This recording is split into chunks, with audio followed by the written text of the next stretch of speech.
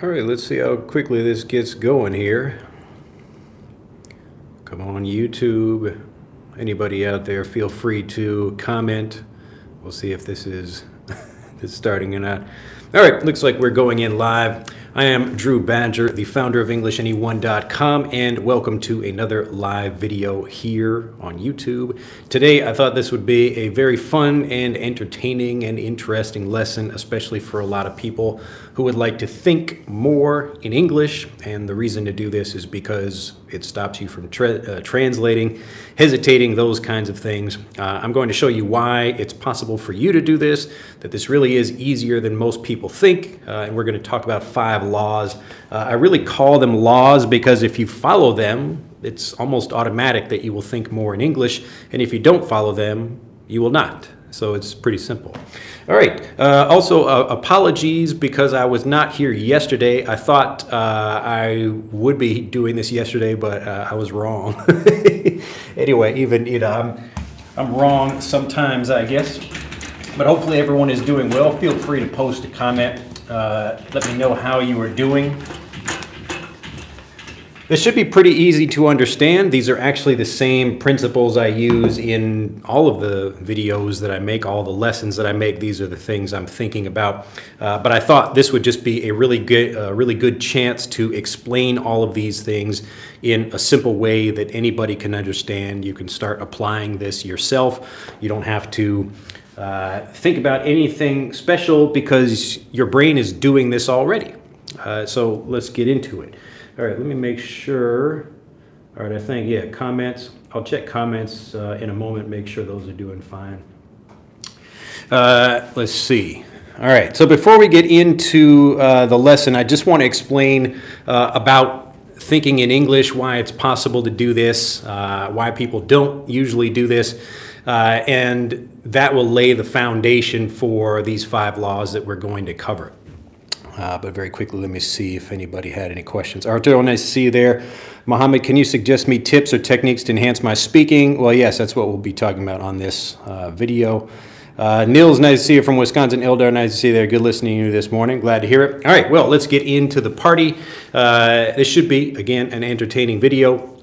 So, first of all, the basic idea is that your brain is already following these laws automatically. You're doing these things in your native language, and we know you're doing these things in your native language because it's just kind of naturally how the brain operates. It's not just for languages. We really apply these laws to everything, but we're just talking about them specifically for languages.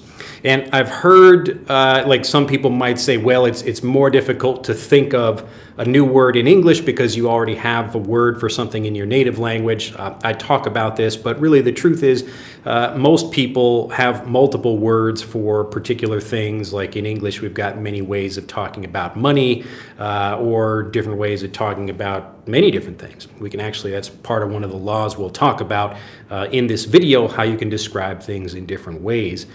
So this isn't a reason to stop you from being able to speak or learn and think all in English, because you're doing this already. And even further, rather than only maybe trying to have like different ways of describing words, you would have whole ways of speaking that are different. So you might speak to children in your native language in a way that's different than you would speak to adults, or you have a formal way of speaking or a not formal way of speaking, or you have a way of talking or the vocabulary you would use for your profession that people outside of that profession would not know. And you learn all of these things the same way, all in your native language. So it's really like you're actually knowing and using multiple languages already. And if you simply apply that same thinking, the same laws that your brain is using, the same automatic things your brain is doing, if you apply those to English, then you will think and speak without hesitating and translate. All right. So it should be pretty simple. If people want to talk about TPRS technique, I don't know what that is. But you can, if you want to tell me more about what that is. I try not to confuse people or worry about like particular techniques. It's really just what we're going to get into right now, which is either you're learning English as a first language or you're learning it as a second language. And this is where really the foundation or the heart of the thinking in your native language and translating, where that comes from. So the goal, as I mentioned just a moment ago, so in your native language, you probably have multiple ways of describing the same thing, and you also use different ways of talking for different situations, again, professionally, casually, with children. Those are just different examples. But the main point is that you can either do something within the language itself, or you can try to cross over from one language to the other one. And so really the goal, if you want to think in English, you need to learn in English, because how we learn is how we speak. All right. So the typical way that people are learning, like let's say this is your native language. I'll just use Japanese as an example. That's not fitting up there. Let's put the J right there. So Japanese is your native language, for example, and this is English over here.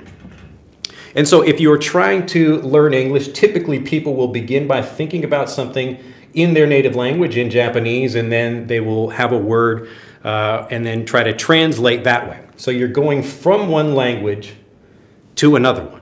So if you learn that way, again, you will be thinking that way when you try to speak. So when you want to speak, you will have to think about those same things in your native language and then translate them in your head. So the goal is really to learn everything within the language itself.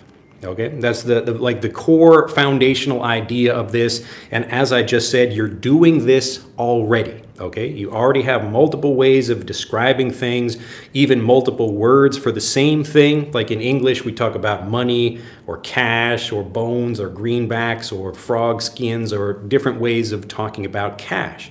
And so that's the same object, but we actually describe it in different ways. So this is one of the laws we'll get to in a moment. But if you apply that same thinking just to English, so the same things that you're already doing in your native language, if you apply these same laws to English, then you will start thinking more in English and then speaking more fluently. All right, hopefully everybody gets that. Let me check comments before we get into these actual laws over here.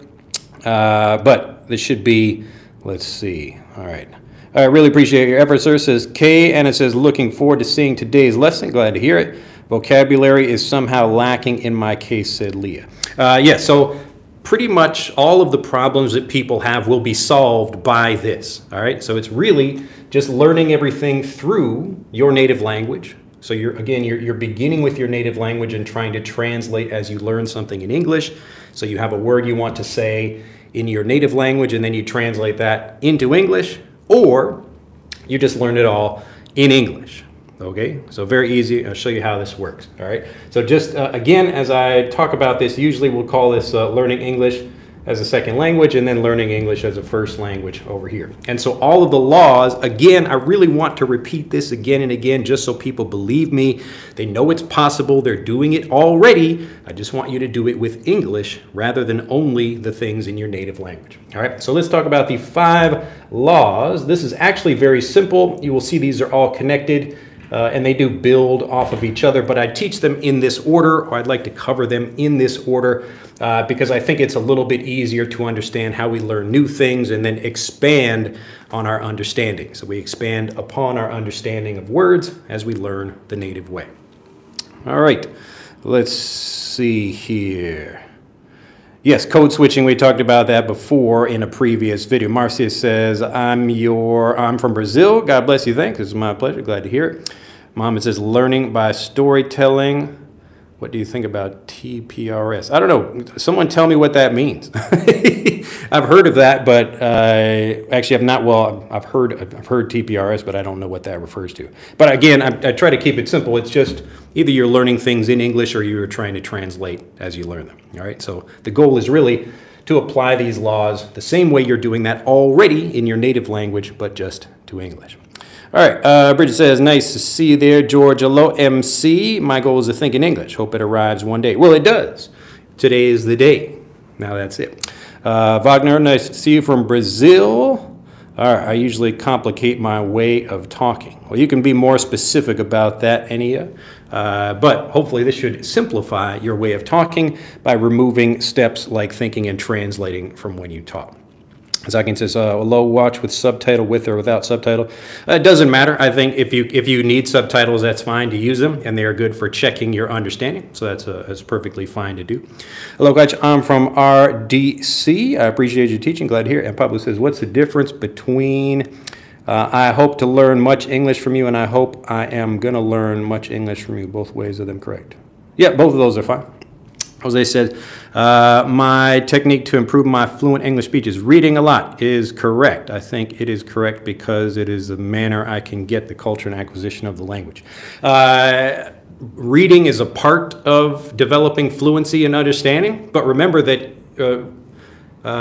if you're only trying to understand things, then reading can help. But if you need to communicate quickly and also like follow what other people are saying, you really need exposure to lots of different native speakers. So this is how you become used to the faster speed and the different accents and the various vocabulary. So various idioms or slang, other ways of expressing things. So we'll talk a little bit about that in this video, but you need all of that exposure. So you can learn a lot from reading, but you learn a lot more when you also have all of these influences, these different examples, the exposure to native English. All right, so let's get into it. So the first law, we have the law of association. All right, so this is really the core, the foundation of really just all learning in general. What humans are really trying to do is make connections with different things. So we begin by making certain associations you might have. Just as a very quick example, I was many years ago living in a different part of Japan. I was in Kyoto. And I met a woman. She had kind of like a sour. She looked like she was eating a lemon all the time. She had kind of like an angry, kind of like a, you know, like a face like this. And her name was Sawa. And I said, "Oh, like she looks like she's eating like a sour lemon." So it helped me remember her name. So this is just one example of like a natural association, a connection that we make rather than me just trying to force myself to remember something like, you know, trying to repeat it many times and trying to, again, force myself to remember that thing, which is the typical way of learning. So we're going to tell a student, here's the word, we want you to remember it, but the brain doesn't work that way. The brain works by making associations, and we do this naturally. So what I want you to start doing, if you are not doing this already, and again, rather than trying to think of a word in your native language and then trying to translate that, we would really want to learn something all in English and then make as many associations or connections with that thing as possible. The other laws will also be applying the same idea of association because everything is really just about making connections anyway, but hopefully the 5 ways I described this should make it a bit easier to understand and maybe a bit easier to apply. Again, you are already doing this naturally in your native language. I'm just really reminding you that you're doing it and encouraging you to apply it to learning English. All right, hopefully this makes sense. So if we take a word, let's say exasperated.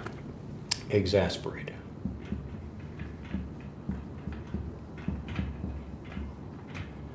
Exasperated. Exasperated. Now, what we want to do when we learn a word like this, you might not know this word. Maybe you do, maybe you don't. But what we want to do is, again, keeping the word like inside English, rather than trying to take something where if we don't know what the word is, okay, now we need to learn it and understand what it is first in our native language and then translate it into English. We don't want to do that. We want to understand it. And typically, if we can't, like I just gave an example before using a mnemonic. So a mnemonic is like a memory aid where you're trying to make a connection that helps you remember something. But if you just learn a new word, I want you to really try to draw on as many connections and associations as you can by understanding things from the context or the situation. So let's say I'm at home, I am trying to take care of my babies. I've got 2 babies sitting in high chairs. I'm trying to feed them dinner, and the dog is running around the house. and I've got two other kids running, like hanging on the ceiling fan, and they're causing a mess, and I have things in the kitchen. Something is about to boil over. I'm getting very excited, and I'm really getting frustrated. I feel exasperated, okay? I feel very stressed out, very irritated, and the emotional connection of this, I can feel it. This is an exasperating situation, okay? So I want you to make connections with the word, try to connect with the as many associations, or make as many associations as you can, and this is why it's so important to connect vocabulary with situations, rather than connecting vocabulary with words in your native language. Okay, so if we want to think in English, we need to recall that situation. Oh wow, like I remember when I was standing in line and I had to wait. I was at a government office and I wanted to get a new driver's license. So I filled out some forms and I waited in line for 20 minutes, and I got to the front of the line and I was very happy, and I said to the lady, "Look, here's my form," and she said, "No, this is incorrect. You forgot to fill in this other thing." And I said, "Okay, let me do it here." And she said, no, you have to go back to the back of the line again. So fix the form, go to the back of the line, and then wait again, and then you can come in and we'll try to like take care of your license stuff. And I was already pretty angry, but I went back and I fixed the form, and I went back and I waited in line, and then I have to go all the way through that. And I said, "Okay, look, I've got it. I finished the line, or finished waiting through the line." And I showed her the paper again, and she said, "Oh no, like there's another error on the paper." And I was like, now I'm feeling exasperated. I'm very irritated. I'm very tired. I'm very frustrated, very angry. I'm exasperated. I'm like really angry. She wants me to go to the back of the line. And like after I've filled out this thing, because she made a mistake, she forgot to tell me that I didn't notice this other error on the paper. Okay, so I've gone through the line 2 times already, and she wants me to go through a 3rd time, and now I'm like, and I just get angry and I leave. I'm so exasperated, I just go home. Okay.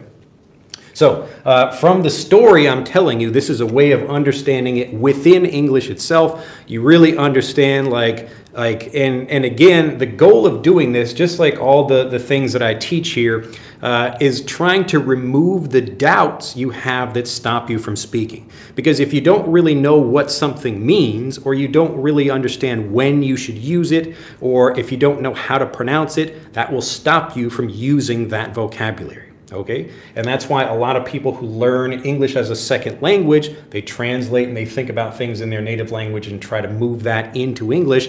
That's why they get stuck, because they have doubts about things. They don't really feel confident enough about the language. Maybe they could recognize it if they have someone else tell them the word, but the process is actually very exasperating for people, because they've been studying English for a long time and they still can't use the language fluently. Okay, so exasperated, yes, you can just look up a definition of the word, but I encourage you not to do that. When you hear a word, you hear something new, you should be trying to make associations, look at the situation, try to make some kind of emotional connection with that thing, understand why people are saying that word, where it comes from, and that's going to help you understand it all in English. Okay? Remember, you probably learn new words in English that are part of your language in the same way that words in Japanese, like tsunami, for example, that's an English word. So that's a word borrowed from Japanese, tsunami. So if I tell you like, oh, look at that, there's like a big tsunami coming. Like people know what that means in English, and their brain doesn't recognize that as a Japanese word, even though it is. All right, so it's all psychological. It's just your brain making a connection between like, am I learning it and understanding it directly, or am I learning it through another word or another language? Okay, so if like tsunami, I'm going to teach you like a very quick Japanese lesson here. So this is like a tsunami. Oh my goodness. And there's a person standing down here. Uh-oh, like the tsunami is going to get this guy. But this person over here is looking at just like a regular nami. Nami. So we have a tsunami and a nami over there. So nami just means a wave, all right? But this tsunami over here is like, what? It's a giant wave, okay? So when you're learning things like that, if you understand it within the language itself, you're not trying to make any translations or get definitions of the word. You really want to make associations that help you understand the word. And so that's why we begin with association. This is how we start learning new things all in English and making sure we really understand what words mean. All right. Yes, I apologize. I know my drawing is not the best. I'm trying to do it quickly.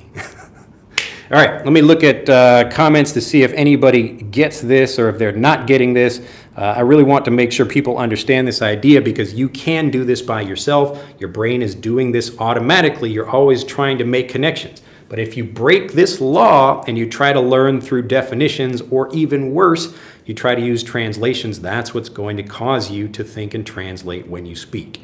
Okay, so if you learn in English and you understand in English, you will connect directly with the language and use the language automatically.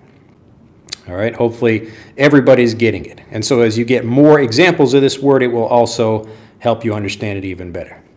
All right, C says, good morning, your faithful follower. Bruno says, love your content a lot. I used to watch your videos when I started learning English. I was preparing for my job interview and made it. Glad to hear it. I'm working there for 7 years now. Thank you so much. Yeah, good work. You did it all by yourself, Bruno. Nice work. Let's see. Neil says, what comes first, reading or listening skill? I don't know. You could do both of those at the same time. You don't necessarily need to do one or the other, but typically you combine them. If you think about how a child learns, a child would be listening first, but you have the advantage of being an adult who could learn to read and also get like listening practice at the same time. Lewis says, give me tips on what to listen to while I work out. You should watch my videos. Listen to those. All right, Ilder says, look, Drew, I saw the video there where UK helicopter pilot politely say BS. The situation recognized me like bullshit exactly. Aha, the moment works good. Thank you. Good to hear. Neil says, do I have any pets? No, I do not. I used to have quite a few little pets that would like, what did I have? Like frogs and hamsters and lizards and chameleons. I had 2 iguanas, some turtles, lots of stuff. All right, so exasperated, like if you exasperated, like part of it is like you're exhausted, but you're also really frustrated. So you're kind of angry. Now you're getting really frustrated. Now you're just exasperated. It's just like you're mentally going crazy. Because you're so angry about a particular situation. All right, Lucas says, no guts, no glory. Dimas says, Brazil is in the house. Yes. Milton, thanks for the explanation. I thought in a totally different meaning for exasperated. Yes. So again, this is why we want to get more examples of it. We want to see people in exasperating situations. If we see someone who is exasperated, you know, that we like see like, they're going crazy, we actually learn the word and understand it the same way a native does, and that's how you use it fluently. Okay, so you understand it fluently, you can use it fluently.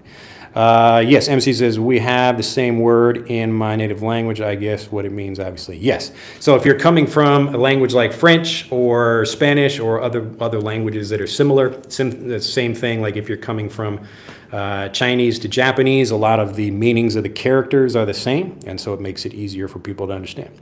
Hello, says Teresa. How can I share this live? I'm back. You are the best. Thank you. I don't know. Just use your social media, I guess. Take the link of the URL and post it there, I guess. I don't know what you do with it.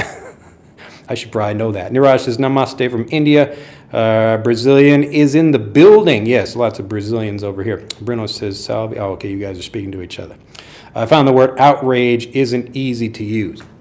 Well, I mean, no word is like intrinsically, so by itself, easy or hard to use. It's just, do you understand the word well or not?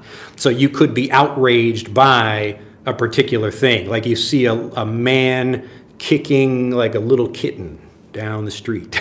And you're like, I'm outraged by that. You know, like I feel a lot of rage. Like you think about the rage, the anger that you feel, and it's coming out. I'm outraged by that particular thing. So it just means you're incredibly angry. But if you look at people, you know, going to protests or whatever, and they're yelling like this, they're outraged, usually outraged about something, or I'm outraged by, you know, some particular situation. So if you're feeling unsure, again, if you have doubts about vocabulary, get more examples of those things. And again, the point is to build more associations rather than just try to translate the word, okay? So we want to find more associations to really understand something all in English rather than try to take something like a translation through our native language. All right, let's see. Adriana says, nice draw, sounds like Da Vinci, yes. Everything you do and you choose daily has a response in the future, yes, that's correct. All right, Neil says, I love your examples, glad to hear it. And anime too. Let's see, we can also make a connection with a short story. Yes, like I just did. So I'm actually in a very good mood. But if let's say you could watch me in a video and I slowly start to get more frustrated or angry, like if there's loud noises around me and I lose my calm and I'm getting very exasperated, like, oh, it's exasperating. I'm so tired of like listening to these people. There's construction noise or something like that, and it's really frustrating the video. And that's where we get that feeling of exasperation from. So I can describe myself as being exasperated, or I can feel something like that. So as many situations or examples as you need to really understand that thing, all in English. But if you begin with a translation, you are going to think through a translation when you speak. So that's why, again, I call these laws, because if you break the law, then that's when you think in your native language. You follow the law, that's when you start thinking in English. All right, Neilton says, thanks. Oh my God, I'm late, says Nicholas. Yes, better late than never. Kate, nice to see you there. Brett, nice to see you there too. Hi.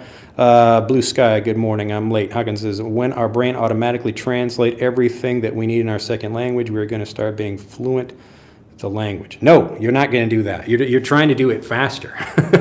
So just like trying to translate faster is not the way to do everything. The point is to make it easier for your brain. Your brain doesn't want extra work. Your brain is lazy. Your brain is trying to make associations to help you understand things, and you make it more difficult for your brain when you translate. Okay? So again, this is breaking the law. Don't break the law. You will exasperate your brain if you break the law, and it will be more difficult for you to communicate if you try to translate. Again, you can force yourself to do this, but it's much, much easier if you just learn things all in English. All right. All right, Juliet says, hi, Iswar, nice to see you. How you doing? In your opinion, how many words are necessary to speak English as a second language? One. You only need to know one word to speak fluently, and that's it. And I've talked about this in other videos. The basic idea is that you get fluent word by word, just like we've shown with the word exasperated. So I can teach you one word like exasperated, and if you don't know any other words, but you understand what that means, then you're fluent in that word. And then you just need to build a larger vocabulary, but it depends on who you're speaking with. So maybe you're speaking with kids and they have a smaller vocabulary, but they're still speaking fluently. So it doesn't really matter. Don't look for a particular number of words. The more important thing is how well you understand things, and that comes from how you learn. All right. All right. I am from India. Is there a share? There's a share button in the bottom of this video. Oh, okay. Well, great. Yeah, I don't know. I guess maybe it depends if you're on YouTube. Yeah, there's a share button on YouTube. I don't know if it's on mobile or not. Did I still need recite basically awards? I don't know what that means, Sean. Saudi announced. Raphael, hey Drew, folks get exasperated over phrasal verbs when they learn them as ESL. Yes, that's often what happens to people. So it becomes really frustrating, and this exasperated feeling, everybody knows what this is like. They've experienced it in their own life in some way, and many people have experienced it as language learners. All right, if we don't have any more questions about this, Milton says, can you teach us any method of learning new words, memorize it easily, some tool? That's what I'm doing with this. All right, so the beginning thing, this video it's also about learning vocabulary, but it's about learning grammar, learning pronunciation, and all of these things come from following these laws. But the core one, the foundation of the whole thing is association. Remember, your brain is doing this naturally already, and all you have to do is apply that to learning English. So instead of trying to think about things through your native language, just apply these laws. The brain wants to learn through associations. Let it learn through associations, but just do it in English. So when you're learning something new, if it's a completely new word, even if it's a word maybe you've heard before, you really want to make connections with that thing in English, connect with the situation itself, rather than trying to make a connection. So this is forcing a connection, like a translation is an association, but it's a bad one because it basically forces you to think about translations when you speak. So if you don't want to translate when you speak, there's only one option left: make associations in English. Okay? All right, I think everybody's getting it though. All right, XDL back again. I'm about to buy a new phone, iPhone 15 or 14, because I'll get some money package for Chinese New Year. Thank you for sharing that. Hopefully you can play Call of Duty on that phone. All right, let's continue with law number 2. Law number 2. Again, you've probably, maybe you can even guess some of these because I do apply these things in all of the lessons I teach, but I wanted to just lay them all out for people so they can really understand these things themselves. You can just really ask yourself, are you doing these things as you learn? All right. Let me write this better. I'm going to write this clearly for people. This is the law of substitution. The law of substitution. S-U-B-S-T-I-T-U-T-I-O-N. Substitution. The law of substitution states that there is usually more than one way to express something. And so what we want to do is, as soon as we begin making connections, we want to make further connections to make that vocabulary even stronger and to understand different ways of applying things in that same situation. So learning further vocabulary we might use to say something. All right. Now, I'm going to go back to the ESL versus ESL connection here because it's really important. This is especially important for learning substitution. And it's the fewer connections that you give to your brain, the better.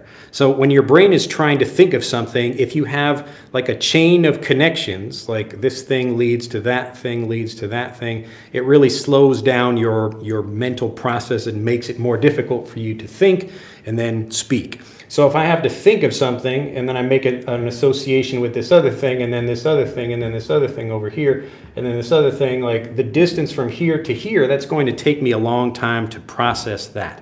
So mentally, I will be thinking about this thing like a translation, then something in English and something else. So I'm making these kind of different loops over here.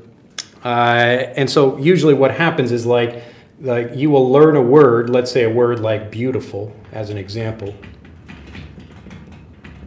One of the first words that people are learning when they're learning English as a second language. So they learn a word like beautiful. Wow, that is a very beautiful woman, or that is a beautiful car, or beautiful sunset, or whatever you're going to describe something. So people will typically begin with a word in their native language. As an example, in Japanese, it might be like kirei. Kirei as an example. So there are different ways of describing this. I don't want to make this a Japanese lesson, but just so I just give you an example. So we begin with a word in your native language, and then we learn the word beautiful. And then if we want to think of a different word, typically we will think of like there's some other like related word in our native language, and then we try to think about that word as well. I really want to make this very clear and simple because it's a tricky thing to understand how our brain is working, and we make it more complicated by thinking through our native language. So as an example, we begin, let's see, I don't want to use Japanese as an example actually. Let's just say I'm going to use like an alien language, so nobody knows what these words are. But you begin with a language, an alien language, it just means like om, and om in English means beautiful, as an example. So om means beautiful, but let's say we don't want to say beautiful, we want to say something else, all right? So instead of thinking in English about other ways we could express that, so other substitutions for that thing, we try to think of like, we'll say cut. So cut in the alien language also means beautiful, but it's slightly different, okay? And it becomes more complicated because we're trying to think about these different things, the relationship of these things, and translate that into English. And we don't want to do that. Instead, we want to understand everything all in English, so we begin with a word like beautiful, and then we think about how are the different ways we might describe something. And so we get that from, again, connecting with the situation and then seeing how those things might, like other people might say those things in English. So let's say I'm describing a beautiful sunset. Because a beautiful sunset it's really a different situation than describing a beautiful car or a beautiful woman. We would actually use slightly different vocabulary if we're talking about these things. I think Nicholas just said cute. So cute is quite different from beautiful. And you learn that not by trying to get a translation, but by understanding examples within English itself. So looking at situations, and the situation is the key. So I'm really trying to get people to connect things, the English language with situations, rather than the English language with your language, okay? So we begin by associating things. Now we want to extend that by making substitutions, because this is how native speakers are advancing like into new ways of talking about things, or more nuanced ways, or even just different ways of describing exactly the same thing. So I want to see, just with the help of the chat here, can you think of some different ways we might describe a beautiful sunset? All right, so pretty, Monica says pretty.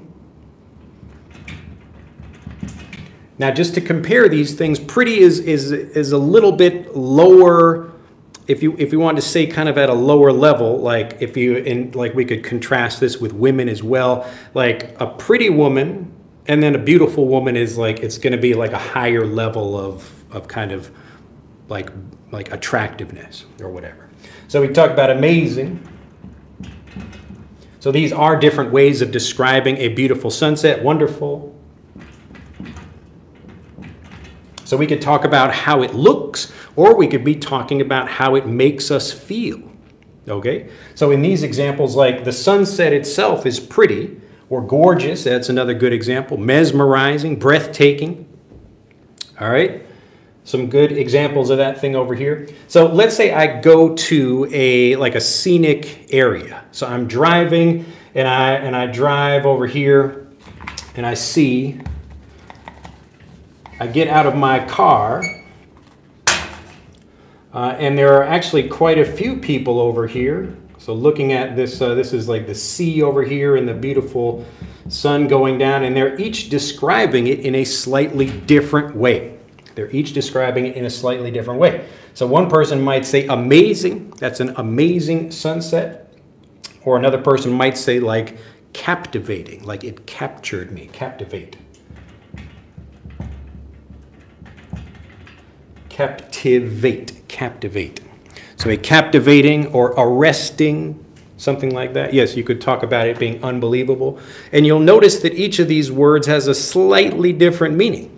And you could get more specific, like talking about what that means, like, do I feel amazing because of the sunset, or is the sunset just amazing to look at? Okay. So if I'm talking about just understanding something like this is again connecting with the situation and the vocabulary. Is everybody getting this? So a native speaker, like a native child, will know the situation. They say, wow, look at that, a beautiful sunset. And people have seen many sunsets over their lifetime. So they have heard many people talking about these things in different ways. All right? I think people are getting it, though. We're still getting lots of good examples. But the point is, this is the law of substitution. It reminds you that there's not only one way to say something. All right? Remember, when you translate things, you're kind of teaching yourself that there's one way to say something. But there isn't usually one way to say something. I'll just say there's always a different way of expressing something. You might use different words, but that's the basic idea. All right, so you might not have there might be only one word for saying something, but we can always maybe use some different words or describe things in, like with some other way. All right, typically just different vocabulary, but there are multiple ways to say anything. And so we train ourselves to do this when we remind ourselves, oh, natives are expressing things in different ways. All right, this is the law of substitution. So if you're just thinking about a translation, like you learn, you're an alien and you come to the United States and you're trying to learn some English that way, you begin with a word in your native language. No. You begin with English and you look at the situation. We have all these people looking at a beautiful sunset, and they're all describing the same thing in different ways. All right, it's the same situation, the same context, but they will describe it differently. And that's because there are different words. There are always different words for doing that. And as we hear these words, we can make further connections with these words to other things, all right? So I could have like an amazing dinner or a wonderful dinner, but I wouldn't talk about the dinner being captivating because the dinner doesn't it's not holding my attention. It's a slightly different word. So I wouldn't use it in that situation. And as we get these examples, we'll talk about that in a further law here. But as we get these different examples, it's that really helps us understand the vocabulary well, so we use it fluently. Okay?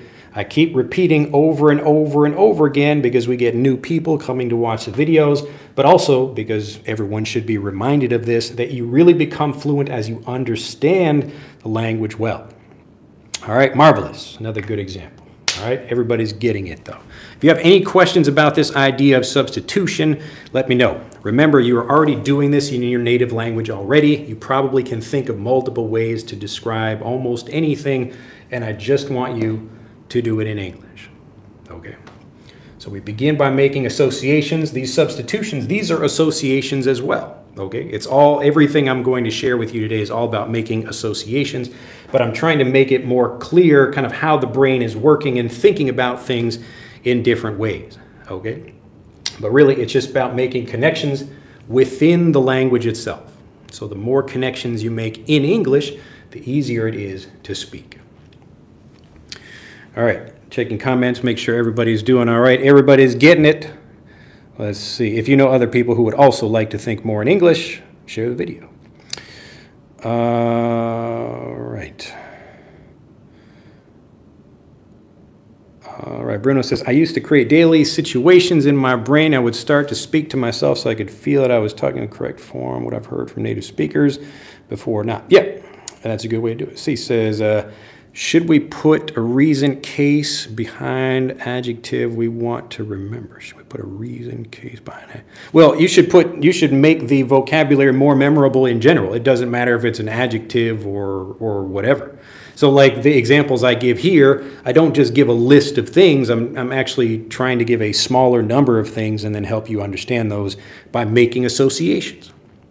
All right, so part of that could be just associating with the word itself, or I'm also making associations with other words, all in English. So everything I'm going to share in this video, all these laws are helpful for remembering vocabulary. It could be adjectives or verbs or whatever.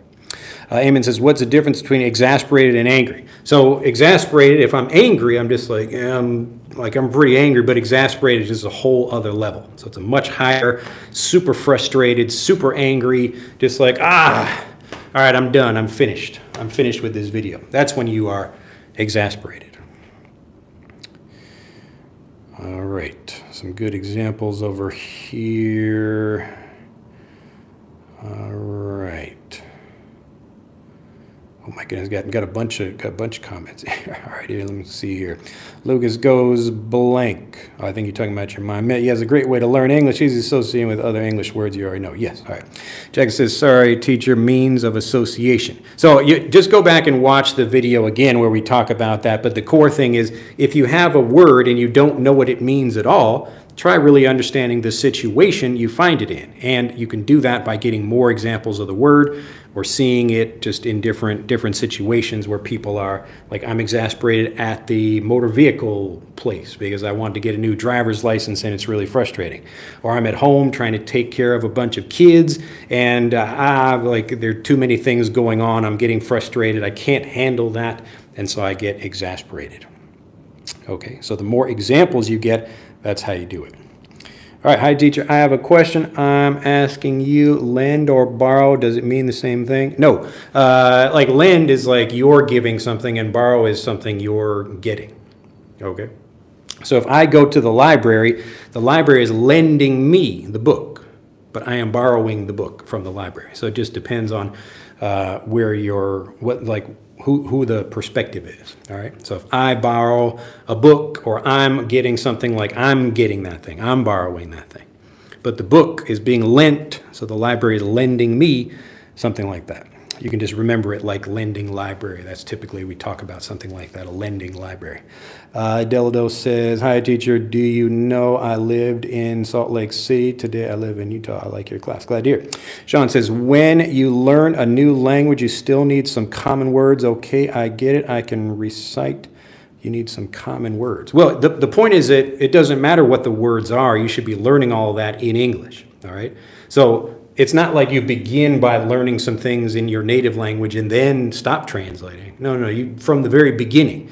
So what I'm doing in my videos is trying to help people who did not learn the language this way. So they spent many years learning English as a second language, and now I'm trying to get them to like retrain their brain so they can think and speak in English. All right. All right. I think more effective, better than learn longer, which I mean kind is you feel more excited and relaxed and take a break for learning 30 minutes. You do a little stretch. All right. Let's see. Hello, Drew. Greetings, everyone. What about kind, amazing, wonderful, gorgeous, mesmerizing? Okay. Lots of good examples over here. Neil says, why do we say that women are beautiful and men are handsome? I don't know the etymology of that, like the history of that, but like typically we just have different words for describing things because it's slightly different. Like a handsome, is, that's an interesting question actually. But like the typical male beauty, I guess you could call it, is like, it's like of a different kind than female beauty. And I think like sex is part of that. Let's see. But it'd be interesting to learn more about that. Let's see. And Lucas says, what are your must-have smartphone apps? Like for learning languages? I don't use any language learning smartphone apps. Stunning, mind-blowing, second to none. Easy, it's easy on the eyes, easy on the eyes. But easy on the eyes is, it's like, again, like a lot of the examples you've given are good, but you notice how they are slightly different. And as you get more examples of these things, it makes the network that much better, so you really understand things and you understand a subtle difference between pretty and beautiful. So if you look at like, oh, that's a pretty actress. She's like, you know, like an 8 out of 10, but a beautiful woman is like, you know, I don't know, like 9 or 10 out of 10, something like that. So people typically rank that higher, and a woman, I mean, you know, I'm not a woman, but I could, you know, if a bunch of men called me pretty, but I had a friend and those men were saying she was beautiful, I would feel a little bit sad. I would think, oh, okay, like I'm kind of at like a lower, you know, a lower rank. It doesn't mean I'm a worse person. I'm just, you know, like physically attractiveness, you know, just thinking about that. Lucas says, is there a quote or saying that you live your life by? I don't know. I guess my quote for you would be learn English as a first language. That's your quote. You need to live life by that. I don't really have a particular quote, I think, for my life generally. I don't know. I should think about that. But how to apply this kind of laws. All right, remember, Mohammed, your brain is doing these things already in your native language. I'm just trying to remind you that these things are happening so that you can follow the laws in English. Follow the law. I should have like a policeman hat on for this video. Follow the law. All right. Hello. Good night, teacher. Brazil. Now, remember, when you're leaving a conversation, you say good night, or if someone is going to bed. But if it's just evening, you would say good evening. All right. So subtle difference between night and evening with this greeting. When you see someone, hey, good evening. And now I might begin a long conversation with them. But at the end of the conversation, I would say, oh, good night. All right.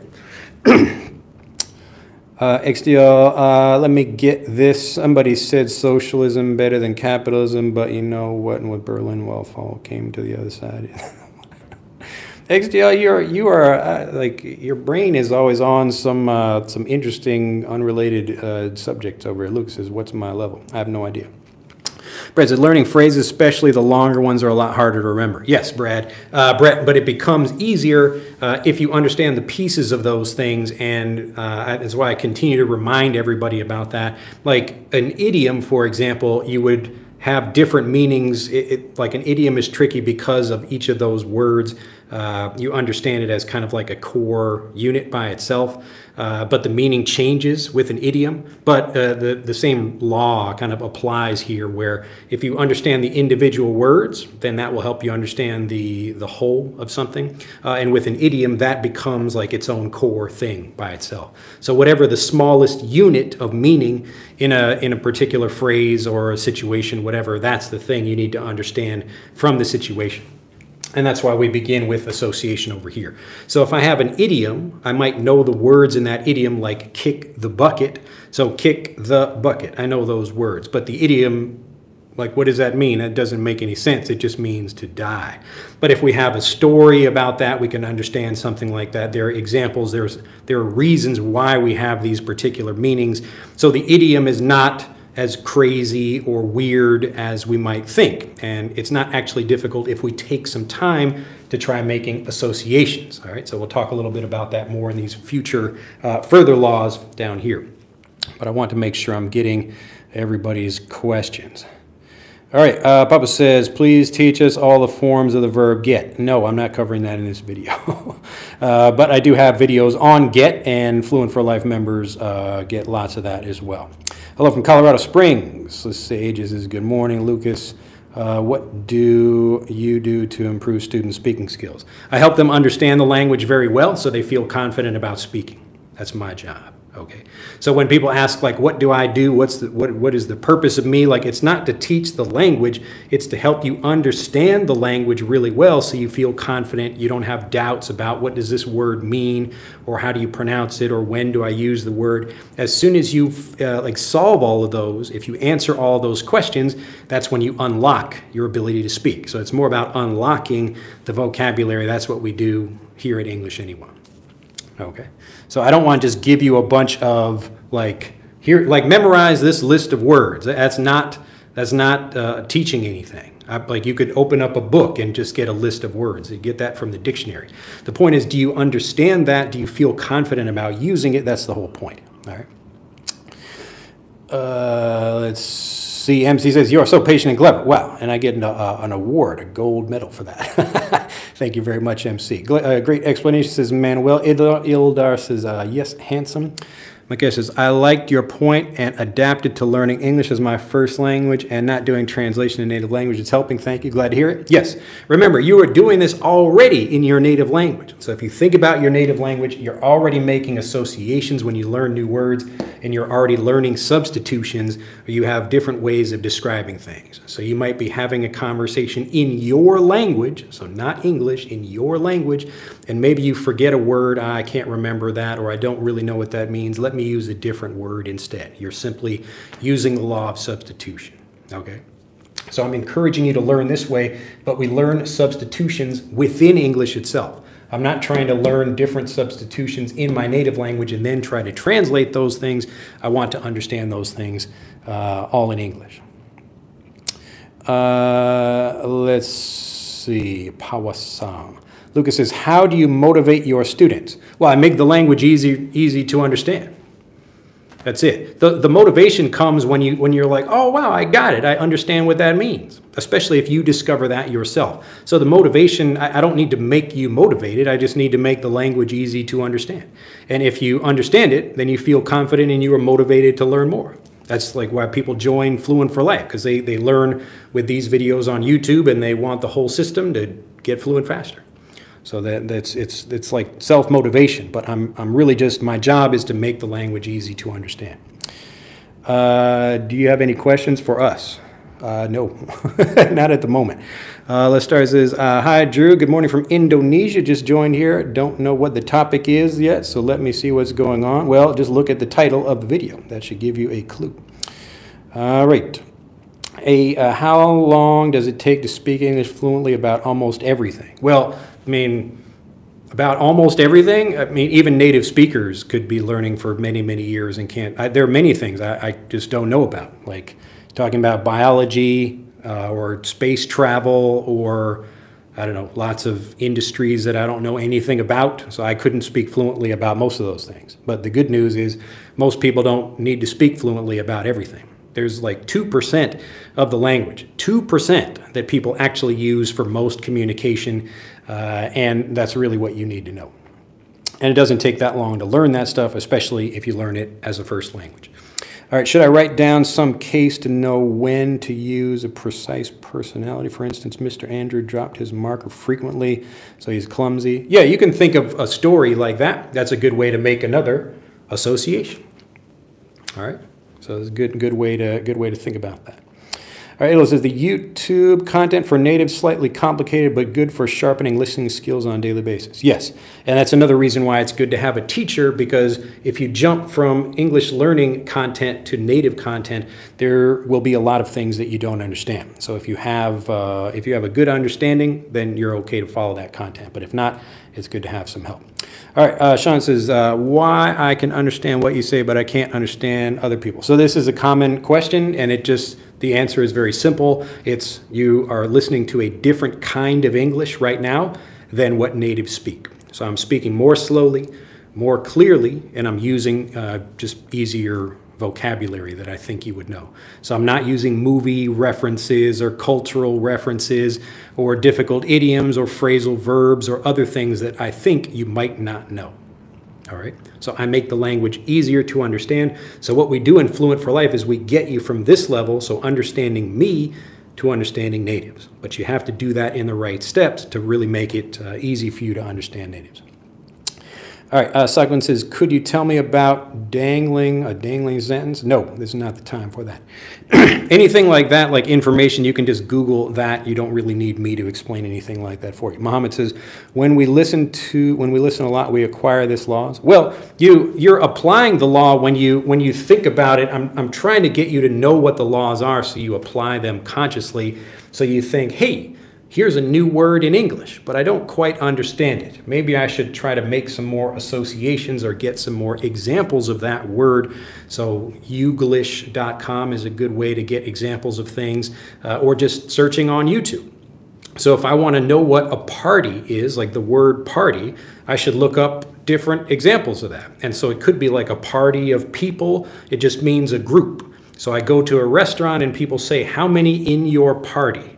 All right, how many in your party? And I say, oh, there are 6 of us. All right, so in that case, like a party, it doesn't mean like, yay, like having fun, like a birthday party. It just means a group of people. All right, but we could have a birthday party or a pool party or something like that. It just means a group of people. So a party of people could be together on an adventure. And the more examples of that we get, so if I'm getting, as a native speaker, more examples of party, then that will help me understand the word. All right, and so this is how we make associations within the English language itself to understand the word better. I think people get the idea, though. All right, Alexanderson says, is it okay to use advanced vocabulary if the person will maybe not understand what I say? Well, that's up to you. I try to, the reason I'm speaking using the vocabulary I use now is because I want people to understand me. But if you don't care about people understanding you, then say whatever you like. It just, it depends on what the goal of the conversation is. All right, let's see. What's the opinion about Biden required Taylor Swift to stand with him? Kind of interesting. Well, I guess people know Taylor Swift, and I guess Democrats and Republicans would both like to stand next to Taylor Swift, I guess. I don't know. How long are you fluently in Japanese is on? Well, again, when I become fluent, my personal language learning journey for learning Japanese, I came to Japan in 2003, and I started learning Japanese as a second language. So what I'm telling you not to do, I did that thing. So the typical thing, instead of learning English as a second language, I was learning Japanese as a second language. And that means I'm trying to study vocabulary. I think about things in English and translate them into my head, but I could never speak fluently. And I did that for about a year.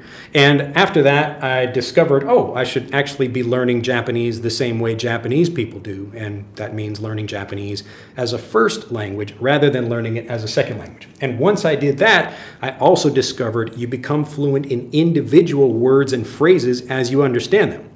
So the process of becoming fluent was actually very quick, and it could be like, a minute or less to understand even one word and feel confident about using it. And then it just takes longer depending on on how many words or whatever you want to learn. But the process is much faster when you learn a language as a first language rather than as a second, especially if you have someone to help you learn. All right. So with me, it was a bit more difficult because I'm basically like teaching myself Japanese, and I continue to do that. I don't have a Japanese teacher right now. Even my wife is my wife gets exasperated if I ask her like, hey, what about this like Japanese or whatever? I'm asking her questions. She's like, I don't know. Like, hey, you're supposed to be my wife. Help me learn something, you know. XD again, he's 82 or 81, I'm not sure, but he does it again. I'm moving 85. Yeah, I don't know. God help us if he wins, you know. Like there's so many videos of Joe Biden just like, what's going on here, you know. Oh my goodness. All right, Happy Jesus Drew, can you please recommend an English word book for me? How many words are there in English? I always feel like I can't learn. No, don't worry about a book. Don't get a book. Watch my videos, and this will get you understanding what you should do. Don't buy another book about vocabulary. The point is to understand the language like a native. So begin with like the video like you're watching here on YouTube. Think about a topic you're interested in and get lots of examples of that. You can see an example I have on YouTube called how to make espresso in English. Watch that video. Just search my channel for that. Let's see. All right, I think. All right, how to improve pronouncing a difficult or new word. Makesh, you just need to get different examples of people saying this. That's it. So if you hear a word, just get more examples of that thing. That's how you do it. So find other people saying that thing. It could be videos or podcasts or whatever. Brett, again, do you happen to know when we speak or think we tend to visualize the words by themselves or just visualize a situation or idea? It's like you can think about it like a unit. I know you might want to overthink this and think like, well, now we got to really analyze the language and how we're speaking about it. It's just, do I understand what I'm saying or not? So if I'm thinking about something and I say like, wow, that woman is ugly. All right. Now I mean beautiful, but I say ugly because I just got the words confused in my mind, and everyone looks at me like, oh, I can't believe he just said that woman is ugly. And I'm thinking, why is everybody looking at me? I thought I'd said she, and I said the wrong word. And so that's like, it's just, I'm not trying to visualize what it means. I just understand. I didn't understand the word. I used it incorrectly, or I used one word where I meant to use another one. Okay. So in that situation, like, I'm not trying to visualize what like ugly or beautiful means. It's actually the opposite. Like the situation is giving me the visual, and here's the way I would describe that thing. But I just used the wrong word. So, oh, I'm sorry, I meant to say beautiful, you know. So like I've done that like in Japanese where I say one thing and I meant to say something else just because I used the wrong word.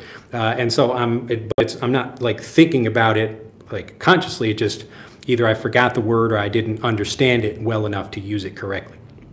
All right, so get more examples of things. That's really what's going to help you understand things, especially if you're making like basic errors. You really want to get lots of examples so you feel confident about what you want to say.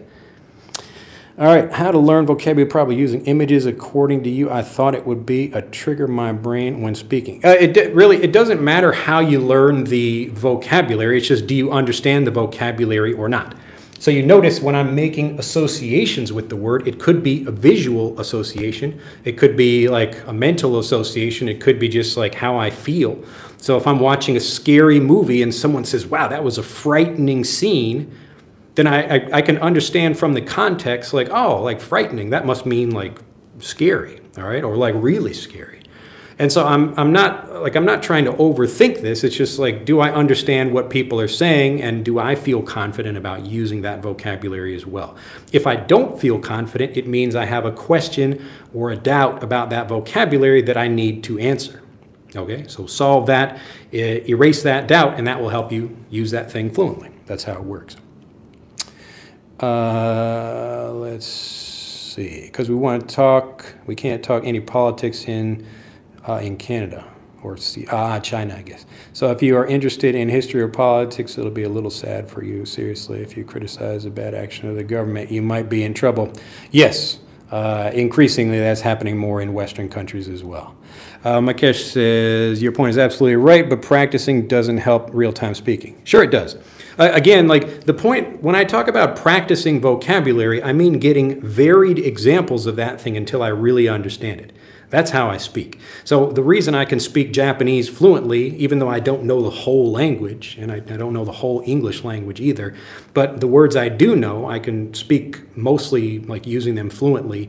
But the reason I can do that is because I've had lots of examples and I feel confident that I understand something. If I don't understand something, then I just, either ask people questions about it or do something that's going to help me understand the vocabulary. Let's see. MC says, do you still help your wife with, you could say, help your wife with her English? Do you still help your wife with your English? Yes, I do. And I'm teaching her, and obviously I'm teaching my kids all the time. And so I'm giving them lessons they don't realize they're learning, but they're learning lots of things. And my wife as well. So I'll be kind of teaching her, and often I share many of those lessons like with learners or in these videos. All right, that's enough about Biden. All right, Alex Anderson, is it thinking English to start interpreting the world in a different way? I mean, in terms of time and space, for example, using verbal tenses which don't exist in your native language. Well, that it could be part of it. But like, I'm not asking you to like change your life, This is just, again, you are doing these things already, all right? I gave the example before about learning the word tsunami, all right? So an English child learns the word tsunami, and they don't know that that's from Japanese. Or they don't even know about the history of many words that are from French or German or Italian or Spanish or Latin or whatever. They just understand it like it's in English. So the point is they're learning it as a first language rather than learning it as a translation or thinking like, oh, that's a Japanese word that I'm learning. They don't think about that at all. And so when you think about how do I express something with a different verb tense or something, all of it could be different from your native language, but this isn't like it's not like a life-changing thing. I mean, actually, it could change your life if you do it properly, but I'm not asking you to change your life in order to do this. You're doing these things already as you learn, but your brain will think about English like it's your first language if you learn this way. Okay, so don't overcomplicate it, but the point is that you should really be understanding things the same way that you do in your native language. All right, Daniel says, I've just got here, teacher. In your opinion, which is better to improve my journey on learning English, reading or listening? Because that's what I do the most. I would say both of those are helpful, but it doesn't matter if you don't really understand the content. That's the most important thing. You should understand something well enough to feel confident about speaking. All right, I don't mean just understand something like you recognize it. You should understand it well enough to feel confident using it in your regular conversations or everyday life or writing. How often do you broadcast live? Typically once a week, I guess. All right, you could say it's so interesting to hear you live. All right, I decided not to sleep tonight. It's so interesting. And so and such, you should review that in the lessons. But yeah, this is a common thing. Like, it's so nice of you. It's so interesting, but it's such an interesting thing.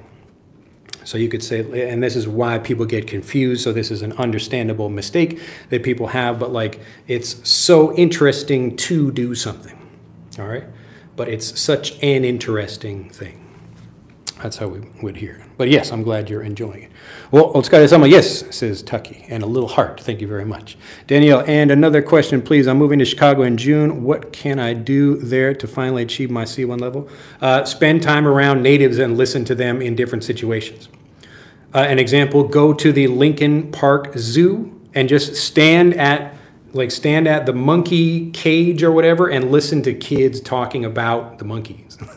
I know this seems like a silly example, but this is just one way where we're trying to get associations as well as substitutions when we're listening to different people describing something. So everybody's looking at the monkey cage, and little kids are talking about things, or parents are trying to teach things to their kids. So that's like a really good place. Like I enjoy going to the zoo here in Japan for the same reason, or the aquarium, or anything where parents are also teaching things to their own kids. So kids are speaking, and parents are like, "Oh, look at that fish over there." And so I'm listening to that, like, "Oh, I'm just standing there, like I'm pretending I'm watching the fish, but I'm there to listen to people speak." All right. So you can apply the same thing. Like if I sit at a cafe and I listen to how people order, how people give, like how they take orders, different things like that. So the point is, again, we want to make associations and apply the law of substitution as well, so that we can learn how different people express the same situation in different ways. All right? And the more examples we get, the more confident we feel about the language. Let's see. Where I can have someone to talk with me. You don't need anybody to talk with you. You just need to get more examples. Do you like burning the midnight oil? No, I go to bed early. I like to be in bed by like 9:30 if I can. How many languages do you know, and how long did it take you? All right, I explained that earlier, but I speak Japanese and English. All right. I don't know some of those kanji, but that's good. Actually, you know Japanese as well? I guess maybe if you know the Japanese, then you probably know the kanji as well. Bill says the bad part is when someone asks you to translate a word you only learned in English. Yes, but that's like an interesting thing. Like if you only know it. So the same thing happens to me. Like when I'm gardening out here, and someone will ask me what the name of a flower is or something, and I don't know what that is in English. I only know it in Japanese. All right, Danielson, isn't it kind of intersemiotic translation sometimes when you try to explain a word? Well, I mean, it's not about getting a definition or something. But the point is, I want to make associations within the language. Okay, that's the important thing, rather than trying to make an association between two different languages. So I want to make my vocabulary in the target language stronger by making connections within that language. I'm making it more difficult for myself if I try to make connections across two different languages. There's no reason to do that, all right? The whole point is to learn everything within English and make those different connections there. So yes, you are making an association still, but it's just a weaker one that's going to make it more difficult and cause you to translate when you speak. Let's see. Alexander says, what do you think about those academies that offer learning English without any grammar? I don't know what that means. You can't really learn a language without understanding, like the grammar rules would be naturally found within the vocabulary you're learning. Now they might be like phrasing that a certain way where we're not going to study grammar rules, but we'll help you understand the grammar automatically, which is what I do. So I'm not trying to like teach you rules, or like that's why I don't talk about the names of grammar points, or like this is the past, present, or the participle, or other things like that, because it's not helpful. It'd actually be more confusing for people. If a native doesn't know that vocabulary, then you don't need to know that vocabulary either. It's only really useful for looking up examples of things. So it's like if I need to, like, okay, what's like the past perfect of something? And I need to get examples of that, and I can look up in Google, like, what is the past perfect? So that, I mean, that's the way you would get examples of that thing. But right. Aristocat says, cool thing about hearing a lot of examples of the same word, but I have a problem with conversation service such as a chat roulette, because in every conversation, how are you and where are you from, that's all. Well, you can definitely learn various ways of expressing those things. If you spend more time around natives, there are lots of ways we can greet each other. All right, I used what kids show to learn English? You mean you used to watch? Is that what you mean? Yes, I still watch Japanese children's TV shows. All right, hopefully I think everybody's getting it. All right, you are the first of what I can understand in English language, like father. All right, well, I am your father. Is that what you mean? Like, you mean you can understand me? Like, well, that should be the point. I'm trying to make the language understandable. Thank you so much for the live corrections. I'm far from my goal. No, you are close because, and this is a thing naturally that people do. We will remember the one bad thing that we did and not the 99% good that we did. So everything else was great about your sentences. And those are just simple things that you just need more examples of to really feel confident about using those things. All right, Sufane, I already answered that question. Let's see. Yeah, I've learned Japanese for 2 semesters. All right, let's see. What do I think about shadowing? I think it's less important than just understanding the language like a native. But let's move on, because we've already been, oh my goodness, 70 minutes. You guys are going to keep me here all day. I will be burning the midnight oil if I stay here all day. All right, next.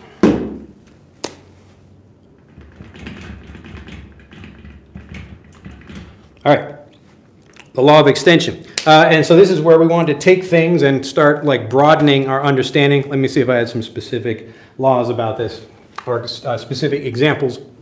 Now, I've covered this often. You'll see me talking about this thing in English, but this is where we take vocabulary. You'll notice each of these things is connected. You will see 4 and 5, they are connected as well, but I'm teaching them in this order because I really want you to really make the connections very strong within the language itself, and it's easier to do that by thinking about it this way. So we begin by making associations within the language. Now I'm exasperated with these fire trucks over here, but I feel worse for the people who are, you know, calling the fire truck, I suppose. I should be grateful, actually, that I'm still having good health over here and I'm still alive. Anyway, so we begin with associations. We want to move into substitutions. That starts broadening our vocabulary. But now we want to extend our understanding of vocabulary by thinking, how else might we use this word that we're using? As an example, I've covered many things like this, but I'm just explaining to you what I'm doing when I'm teaching. So when I'm applying this law of extension, we want to extend something like I'm extending my arm. I'm applying something in a different situation, in a new way, even though it's related. And so a basic example of something like this is we have a physical understanding of vocabulary, and then we apply that to more figurative uses. So as an example, the word navigate.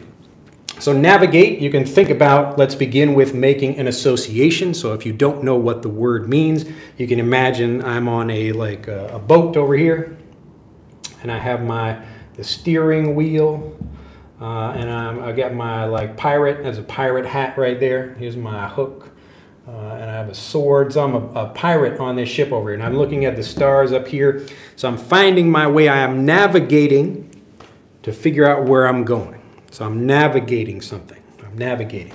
So I'm trying to figure out, do I want to go this way or that way or whatever. This is to navigate something, to figure out where I'm going. All right. So the figurative use of that, we might think well, I can physically navigate something. Like if I'm walking on a sidewalk and there are many people here, I need to move around those people. I need to navigate my way through this sidewalk, or I need to navigate my way through a park. Here's I'm looking at the park from the top, and I need to get from here to here to here, like a map. And so I need to navigate that thing, okay? Or I'm using a map for navigation. All right, so the point is to we begin by making associations. We're not really going to talk about substitutions because I've covered that already. But again, we want to extend this idea to how can we apply this to other situations. So I might navigate, like I've just given the example about something physical, like I'm navigating with a boat or navigating with a map, but I could also navigate my life. Okay, so how do I navigate challenges? How do I figure out how to deal with something, to get around something or get through a challenge? All of these things we describe as navigating that thing. And so as you learn more examples, and this is why it's so important to get examples, you will get a variety of examples of things that are like physical usage or figurative or maybe related to something else. Okay, hopefully everybody is getting the idea. I wanted to use maybe a slightly more challenging word that some people might not know. Navigate. Okay, so a car might have a navigation system. All right, so how do we figure out where to go? That's like a physical usage of the word navigate. But again, I might navigate my life, or how do I navigate my career? All right, how do I navigate the challenges that I have in my life? So how do I get through those things? How do I understand that? And this is what natives are doing. They are extending, they are naturally extending the vocabulary. They're thinking, how can I apply something in various ways? We want to get more use out of the vocabulary. All right, another example, another way we could extend something, where we take something from one situation and apply it to another one. All right, so let's say like a baseball situation. So I'm playing the game of baseball. I am the batter and the pitcher throws me the ball and I hit the ball out of the park. I hit the ball out of the park. That's called a home run in baseball, and I get one score, like 1 point for that. And if there are other people on base, I could also get points for those people as well. And so if we think about that, like I hit a home run, that means to do a really good job. It's like a great thing you can do in that sport. We can take that and apply that to other situations. I did very well at my job presentation. So I had to give a presentation to my bosses, and they said, wow, you really hit it out of the park, or you really hit a home run with that one. I'm extending the vocabulary from the original place where it was to some different situation. So it began in sports and now it's being used in business. I'm extending the vocabulary. So people are always thinking like, how can I take this and apply it in someplace else? And your brain is doing this naturally. So it's helpful if you're actually like kind of using your brain and encouraging your words to do these things.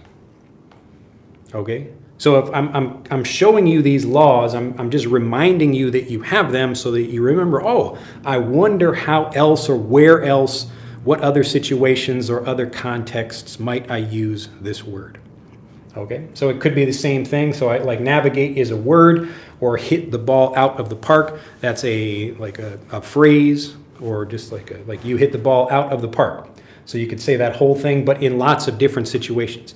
So anytime someone does an amazing thing, they give a great speech, they deliver a great presentation, I don't know, anything else that someone could do very well. Wow, you hit a home run. Or you hit even if I find, let's say I bring my girlfriend home to my family to meet my family the first time, and my dad is talking with me in the kitchen, he's like, wow, you really hit a home run with that girl. So you really you found that's like a nice, she seems like a nice girlfriend or whatever. Okay, so you can see how something might be applied in various ways. This is the law of extension. So your brain is automatically doing this. I'm just reminding you to think consciously about these things. How can I make more associations? How can I substitute this for something else? How can I extend this to other things? All right.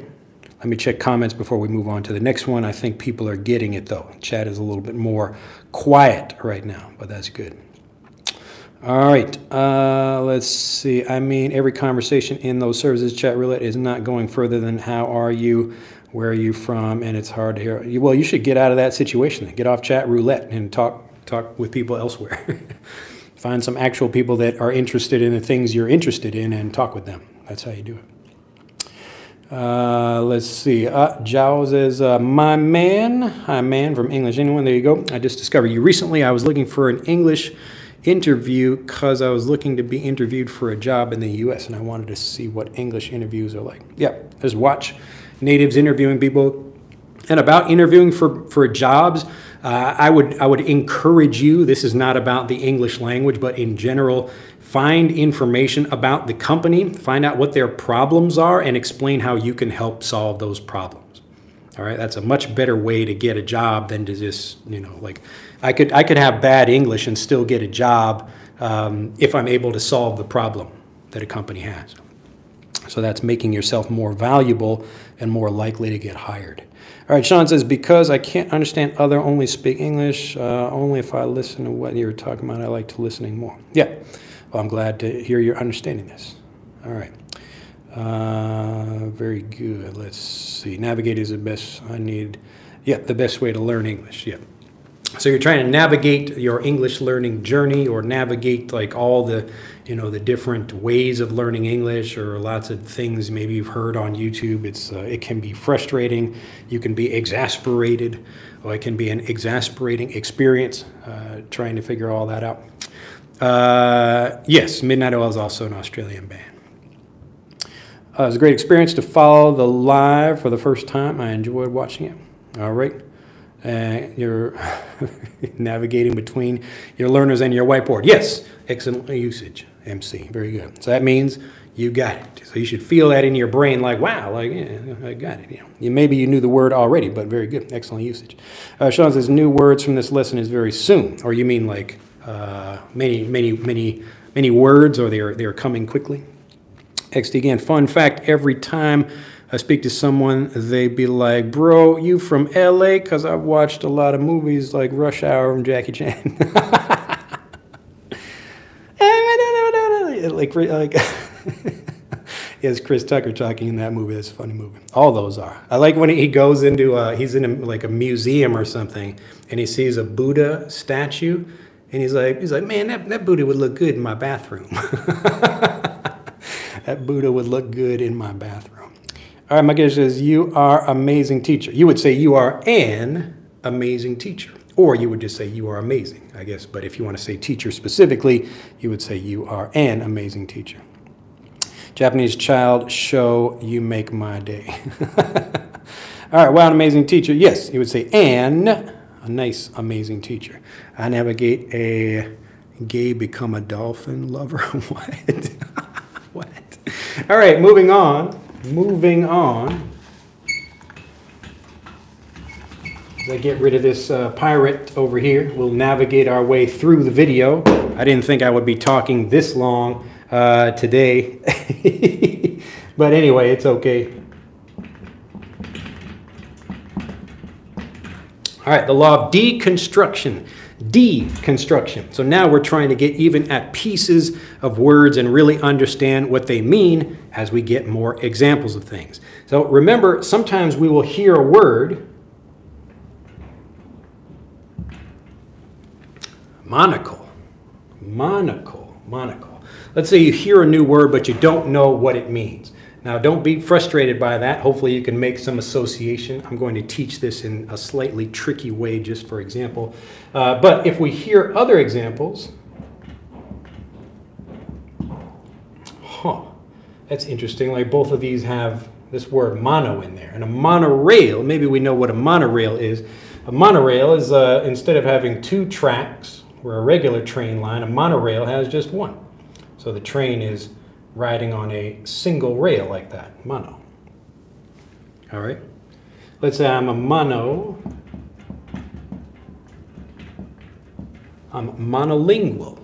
Monolingual. What do you think that means if I'm monolingual? Monolingual. Does anyone know what that means? Anyone heard that word before? Monolingual? You might be able to guess what it means. I'll let you post that in the chat. So if we know, that's interesting, a monorail means one rail. So what might monolingual mean? Monolingual. This means one language. Yeah, you can speak just one language. So if we go back and look at this, as we might learn a word like this, people might not know what this is. This is monocle. A monocle is one eyeglass. So maybe you've seen like the Monopoly man, like he's got two eyes like this and a little, like a mustache, and he's just got like a monocle hanging down like that, a little top hat. So the monocle. So you hold it in place by squeezing your eye like that. A monocle. Yes, monolith is another example. So monolith is one stone, a large, tall stone, or it could be a long stone as well, but a monolith. And so again, if we take the law of extension before that, We've got monolithic, which is something that's like very big. Oh my goodness, this is like a monolithic problem. All right, so if a monolith is like one big stone like this, we are deconstructing the language by understanding things as we get more examples of them. So now we learn a new word like monocle. So monocle is just that one eyepiece instead of glasses where we have two.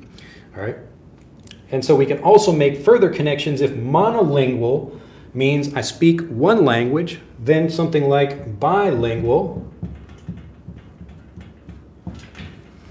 It should be easier to understand. Oh, I bet monolingual means one language. So we know this means language. Bi means two. Okay. So monolingual, bilingual, trilingual. All right. So as we get examples, this is it's another way of making associations, but we're kind of deconstructing words and understanding them within the language itself. So I'm not trying to translate from another language. I'm understanding everything within English. And the reason I'm bringing this up is because I want you to be conscious that you're doing these things. Yes, prefixes, suffixes, root words, things like that.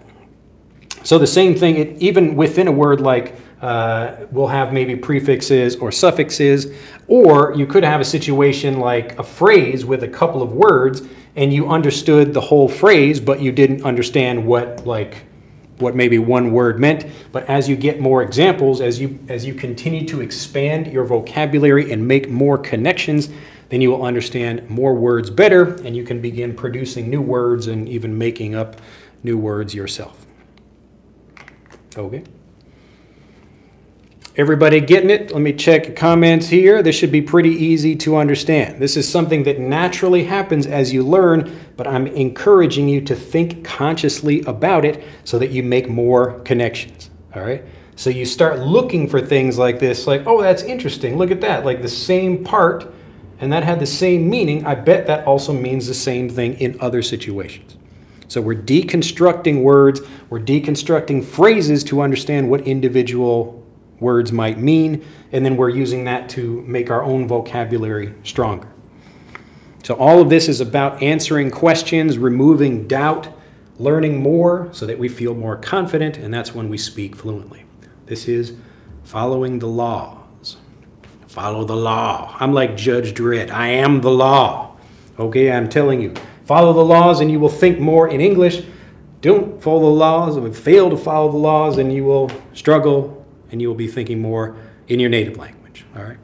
I think I just saw someone mention water as a good idea.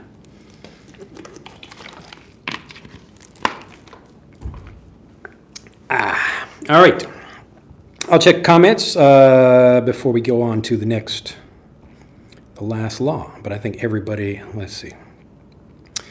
Dran says facetious. Nice to see Dran over there. It's been a while. No, I know what burning. Man. Man that can speak one language. Yeah, so it just means like anyone who can speak one language. So monolingual. You could be multi or multilingual. That would mean many languages.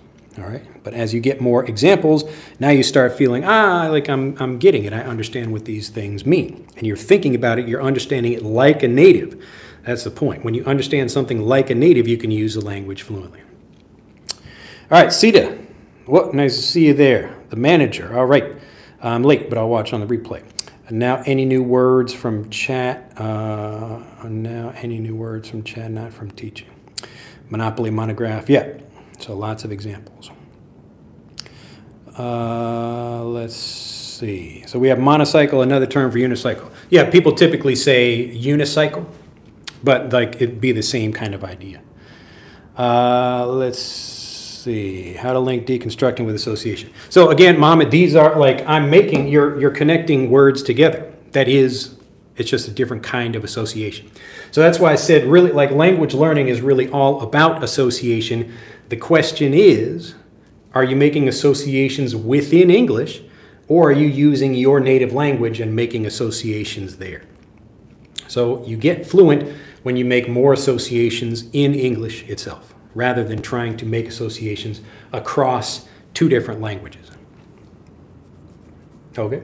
So if I'm deconstructing things, I'm still learning how these associations work by learning what the pieces of words mean. Okay? So we go to learning words, and as we get more examples, we might think, oh, these are good substitutions, or this is an extension, this is another situation or another context when I might use a word. Or we might be able to deconstruct the words and really understand what they mean by themselves. And we're able to do that as we get more examples. So one word isn't really going to teach us much, but if we have a few related words, that's where we really start making these natural associations. Remember, your brain is doing these things already, but I'm encouraging you to make it more active, more conscious. Like, hey, how can I make more associations with the vocabulary I'm learning? How could I substitute this vocabulary with something else? How could I extend my vocabulary to use it in a different situation? How can I deconstruct that? Maybe I can take this vocabulary and use it elsewhere, or I could even break the pieces of it and see how those are connected with other words. So all of this, these are all associations, they're all connections. It's just, here are specific ways of thinking about that.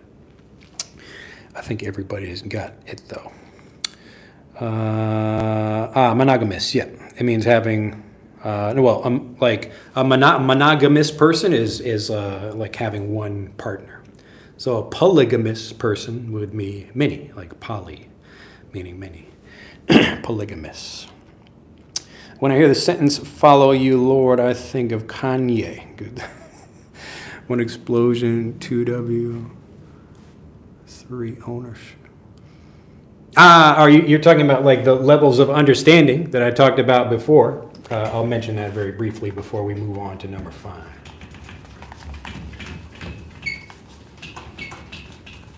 So I'm really just giving names to things that people do already. So people you're naturally doing all these things in your native language, and typically like more successful people are actively applying these things even in their native language. So that's how they have more interesting writing or more interesting conversations or speeches or whatever. They're just actively applying these different things. So when I talk about different levels of understanding, you could be exposed. So to be exposed to the language, you're just hearing it somewhere, or you're reading it, or you're getting it, but maybe you don't really understand what it means. So this is the lowest level. Then we move up to awareness. This is where you understand something and you can recognize it when people are talking to you. Oh, I understand what something means. But when we go to ownership, pardon this fat marker, ownership means you understand it well enough to feel confident using that vocabulary. All right, but this is how you can think about it. So any vocabulary will go through these 3 phases, but people typically get stuck here at awareness. So they think they know something, but they don't really. And they say, why can I understand a lot of people, but I can't speak? I say, whoa, it's because you are able to recognize vocabulary, but you don't know it as well as you think you do. So you don't have ownership of the vocabulary. So as soon as you try to speak, you'll think, oh, wait, am I pronouncing it correctly? Is this grammatically correct? Is this the right word? If you have any doubts about the vocabulary, you don't have ownership of the vocabulary. Let's see, Guide to English is Let's Grow Together. Ahmed says, only listening podcasts and improve my language, specifically my speaking. Well, I don't know why you would only listen to podcasts. It's much better to watch video because you can see physical examples of people doing stuff. It's the same way children learn. All right? Yes, monofilament, same idea. All right, last one.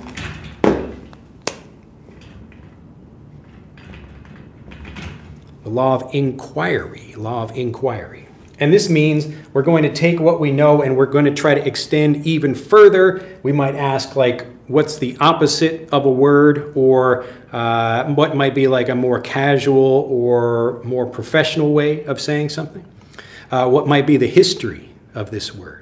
So the more I actively am asking questions about that word, I'm trying to create even more or further associations with that word by thinking about the origin of the word. So that's the etymology, where the word comes from, like if it's a different language or somebody created that word in English.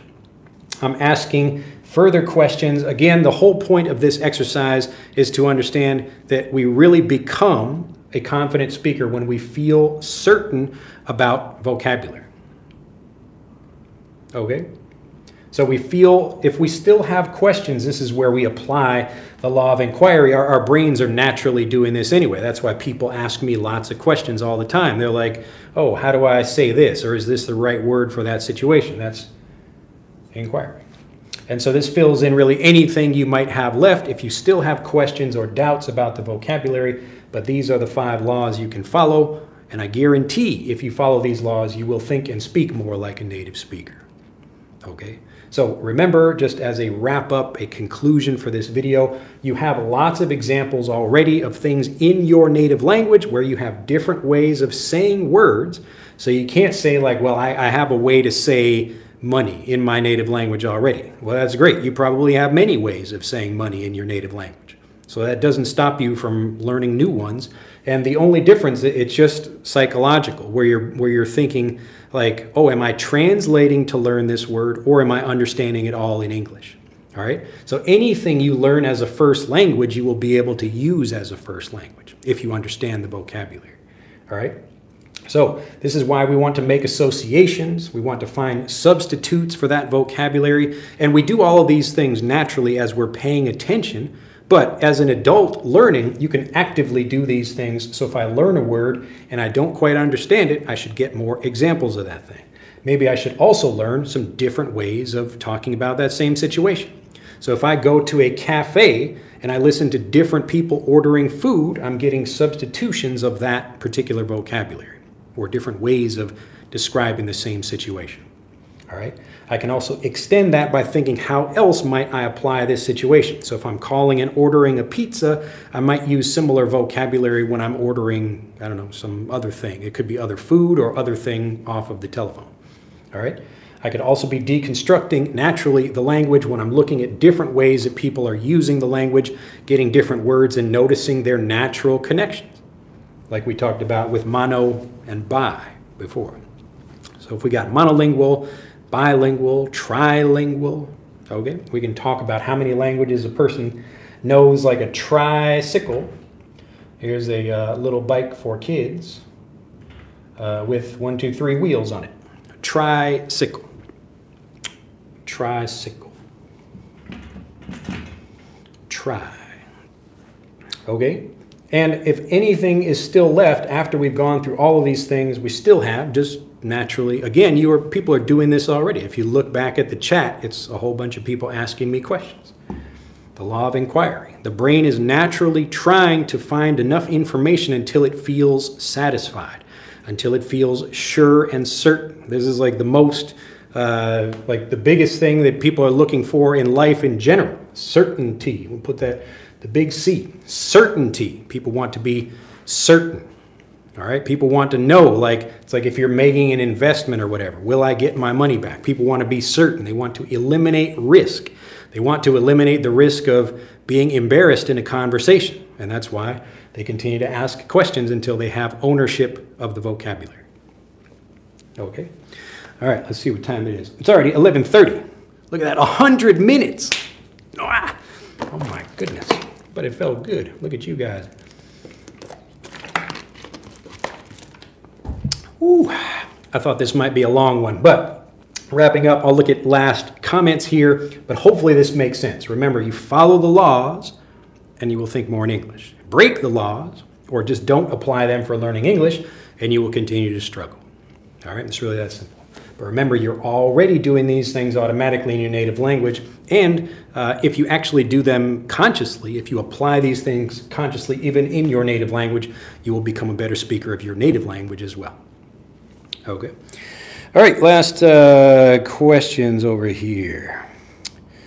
Let's see. XD again, Mr. Drew, have you ever tried Chinese food before? Because I've seen a lot of Chinese restaurant running in Japan videos on YouTube. Yes.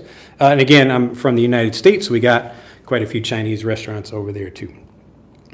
Actually, I heard like a lot of Chinese food, like in Chinese restaurants, it's kind of New Year's Chinese food, not what people normally eat. I have no idea. I just heard that, but because I was wondering, wow, this is like, it's like really kind of fatty, rich food. And it's like people like, I don't see a lot of like fat people in China, but I don't know, maybe for whatever reason, but they can't be eating like that every day. All right, how to get rid of awareness and reach ownership. You just need to follow these laws. That's it. So you get more examples of things. The more you understand something, as you understand it better, you become, oh wow, now I really understand what that means and I feel confident using it. That's when you own the language. That's where you become a native or fluent speaker of that language. So you understand a specific word or phrase, you feel confident that you will use it correctly, and you do use it correctly, you have ownership of that. If you have questions about it, these are the things you need to apply. So either get more examples, more associations, substitutions, try to figure out how you could extend it to something else. All of these things will help you make stronger connections with the vocabulary. Okay, and that's when you can use it fluently. Can you explain more details and real life example of inquiry? Well, like if just look at the question you just asked right there. So you're uncertain about something and you're looking for more information about it. And this is inquiry, just like it applies to anything. Like your brain is naturally doing that. You just did that with your own question. So I could ask about the history of something. I could ask what the opposite word might be. I could say like what like a what would be a casual way of saying this? Like how might a casual restaurant say something rather than a like luxury restaurant or something more expensive? Okay. So when I'm asking those questions, this is me it's looking for even more information to understand vocabulary or to expand my vocabulary. But inquiry is just for like any general questions you might have that help you understand the vocabulary better. That's the idea. Thanks again. We appreciate your time in teaching, says Jacinto. It's my pleasure. When will the next live lesson be? I think, now I thought this last week, but I was wrong. I think it's next Friday, I think. But if I'm not here, don't be mad. So don't plan your schedule around me. Let's see. All right, Neil says, thank you for 100 minutes. That was great, yes. That is a long time. It flew by. All right, you have any thoughts on, let's see, on basketball, Michael or LeBron James? I'll assume you pick Jordan rather than LeBron James because Chicago loves MJ. The reason I like Michael Jordan, or I would pick Michael Jordan over LeBron James as you know, the best ever, is because Michael Jordan is like, he's just tall enough. So he's 6'6", I think. So I'm like 6 or 6'1". So Michael Jordan is like, where would he be? He'd be like, you know, couple inches taller than me, I guess. But like Michael Jordan, he's not, like if you imagine a basketball player that's 10 feet tall, just imagine that. And the guy had like 100 points. He could just stand at the basket and just dunk the ball in all day. Like that wouldn't be a great basketball player. Even if he has more points than everybody else. But someone like Michael Jordan, it's like he's almost like a kind of Superman version of regular people. So like I could play basketball and like, but he's not super tall. But yeah, like so LeBron is I think 6'8" and just a bigger guy in general, like physically bigger than Mike. But like Mike he's like kind of crafty, and to see some of the plays that like Mike did, because I was you know growing up in Chicago when Mike was playing. And yeah, just to watch like some of the moves that he did and how he faked people out. And these are like larger players, but he was still doing people. So I would pick him as like a better all around player. But it would be interesting to see them play against each other. America's Chinese food, not authentic taste, says George. Yes, I imagine that. And it's the same thing anywhere, really. Like you can go to get Japanese food in America, and it's, you know, like California rolls and stuff like that. That's quite different from regular Japanese sushi or whatever. All right, Karina says, you're great. Thanks a lot, son. You are an amazing teacher guy. A teacher guy, I like that. All right. Yeah, I only understand his English. If you're referring to me, I understand. Okay, I think I got you. All right, look at that. We got to the end, only 107 minutes. But thank you. Hopefully this makes sense. I was excited to do this video because it really covers everything. And you can ask yourself these questions about vocabulary. Like, if I don't really understand something, or if I'm still trying to translate, I should probably get more examples of that thing. And then I should figure out, once I understand the vocabulary, how else might I say something? So there could be times where you learn something and you don't really understand it, but you understand the situation. So if someone is describing a beautiful sunset, and one person says beautiful, another person says like breathtaking or something, and maybe I forget the word breathtaking. It's okay. Like, I can kind of understand, like, oh, it's taking my, like, it took my breath away. It's breathtaking, you know, something amazing like that. So even if I don't remember a particular word, I can usually think of some kind of substitute, but you're able to do that more in English. So if you do that by trying to translate things, it will be much more difficult for you. Come to China. I have a lot of yes, maybe I will. I've never been to China, but I would like to come someday. Anyway, go back and watch this video again if you are joining us late, or if you'd like more examples. But remember, the basic idea is we want to make associations within the language itself, just like you're already doing in your native language. So you can do this. You're doing it already, and it works for you. You're already getting fluent. You already speak well in your native language. Just apply the same rules into English. All right? Have a fantastic day. If you would like to learn more about pronunciation, or even just all of this stuff, all the things like applying all this stuff, I do that automatically for everyone in Fluent for Life. I just like do all the hard work for you, making it easier for you to understand and become a fluent speaker. So if you'd like to learn more about that, you can click on the links in the description below this video. All right, I could listen to you for hours on end. It's so interesting. Well, glad to hear it, MC. Thank you for the stream, says H. Ray. Well, thank you all for joining me. Papu, thanks. And I'll see you next time. Bye-bye.